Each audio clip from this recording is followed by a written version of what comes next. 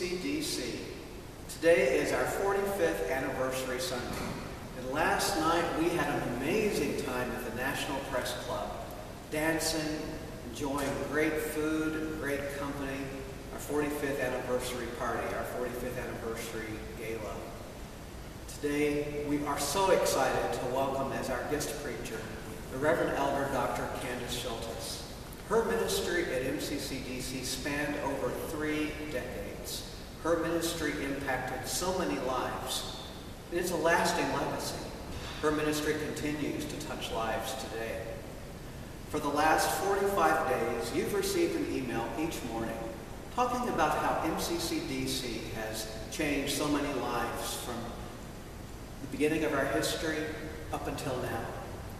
45 days of changed lives. The stories have been so impactful and so inspiring. I will never forget how MCCDC changed my life.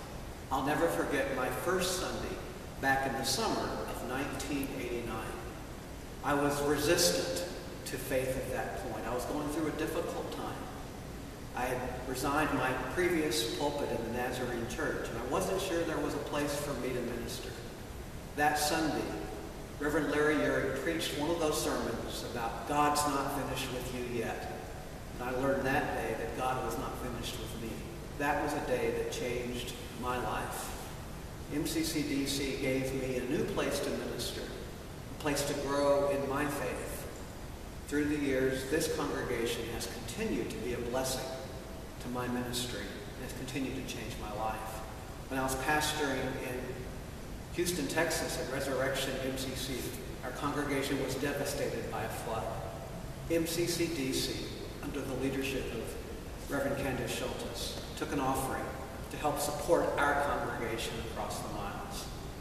MCCDC, I thank you for being a congregation that changes lives in so many ways. I hope to see many of you here today for great worship at 9 o'clock and 11 o'clock a.m. And I'm looking forward to the days ahead as we grow together, pray together, learn together, and grow together in our outreach to the community. MCCDC is the place to be, and it is the church that changes lives.